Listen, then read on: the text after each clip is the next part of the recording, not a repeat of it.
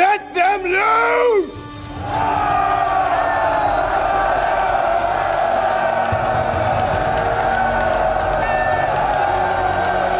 Hundreds of thousands of Jews were killed or sold into slavery. The temple would never rise again.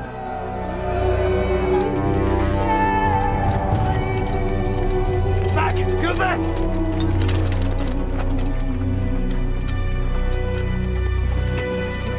We fought well, brothers. Something we believed in. Someday, we'll be free. Yohanan was imprisoned for life. The other leaders of the revolt were enslaved or executed.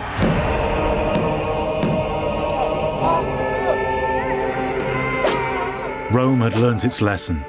From now on, it made it very clear what would happen to anyone who rebelled against its rule.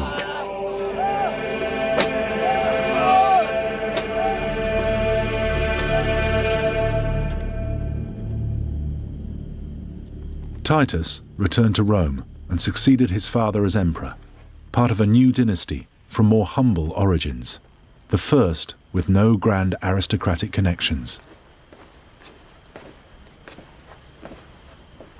Josephus also settled in Rome.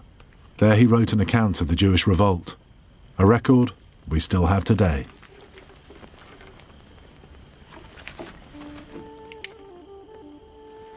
And the treasure that was stolen by the Romans from Jerusalem's temple? It helped pay for that great symbol of the power of Rome, the Colosseum of Vespasian.